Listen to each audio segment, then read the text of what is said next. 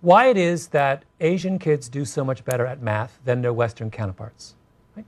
Now, the numbers here are irrefutable, and they're extraordinary, the differences in mathematics performance between kids in Singapore, Hong Kong, South Korea, Japan, and kids in America, Germany, England, or what have you.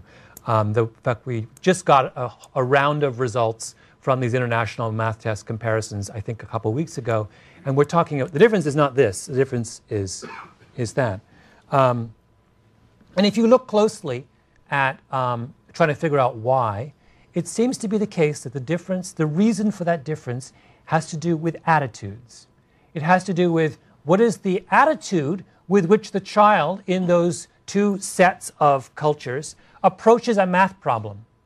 And it seems to be the case that when Asian kids sit down and face a high school math problem, they have a different expectation of what solving that problem entails.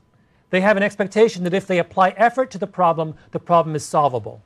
Whereas when we look very closely at the attitudes of Western children, they seem to have the attitude that their ability to solve that math problem is a function of their ability, of their innate ability, something they either have or they don't. Right? And that attitudinal difference seems to make have a profound effect on the ability of kids to do well at math, because as it turns out, the Asian approach to mathematics is the correct one. Right? When I say correct, let me give you an example. So these international math tests that we give to kids around the world, they're called TIMS. We give the TIMS every 4 years. It's the same test to kids all over the world. And that's how we come up with these rankings of how countries do. Well, when we give the TIMS to kids, at the same time as we give them the math test, we give them a questionnaire. And the questionnaire is really long. It's 120 questions long. And it asks them all kinds of questions about that will be useful to researchers. So how many hours do you study? Do your parents encourage you? Do you like math? You know, all those kinds of things. But it's really, really long.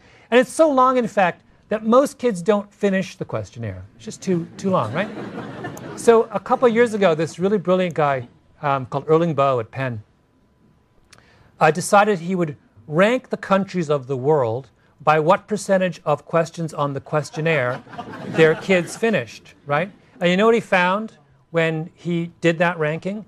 The two rankings were exactly the same. It's the same thing. If you want to know how good a country does at mathematics, in other words, you don't have to ask that country's kids any math questions.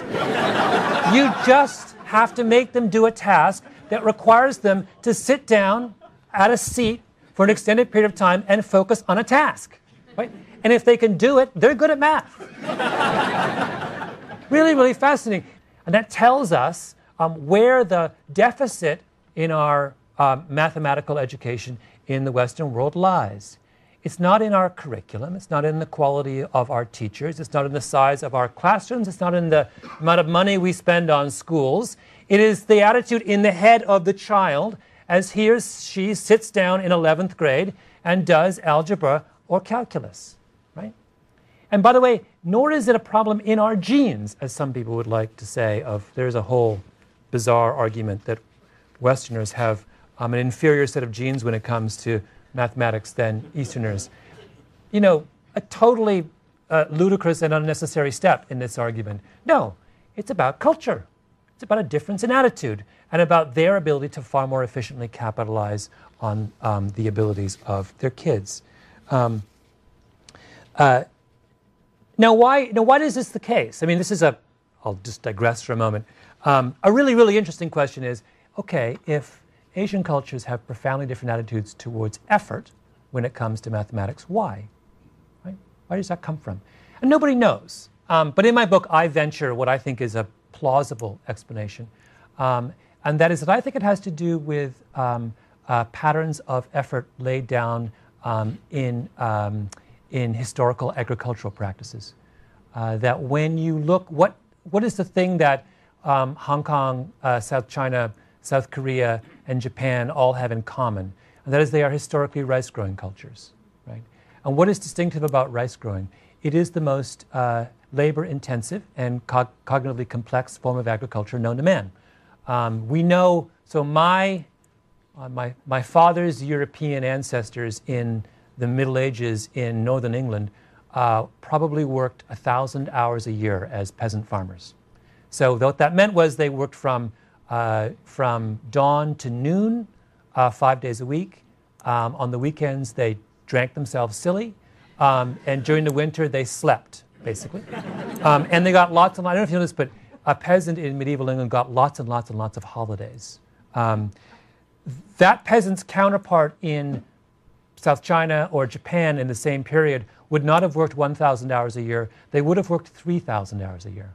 For the simple reason that rice farming is just a whole, it is not a difference, not just a difference in degree from wheat farming, it is a difference in kind. It's a whole different way of working. It demands that you wake up at dawn and work all the way until dusk. It demands that you work on the weekend. In fact, there's a wonderful Chinese proverb that I quote in the book, which is, a man who works dawn to dusk 360 days a year will not go hungry, right? Which encapsulates the difference between Eastern and Western agricultural practices. No, my peasant ancestors in northern England, it would be inconceivable that they could call that a proverb.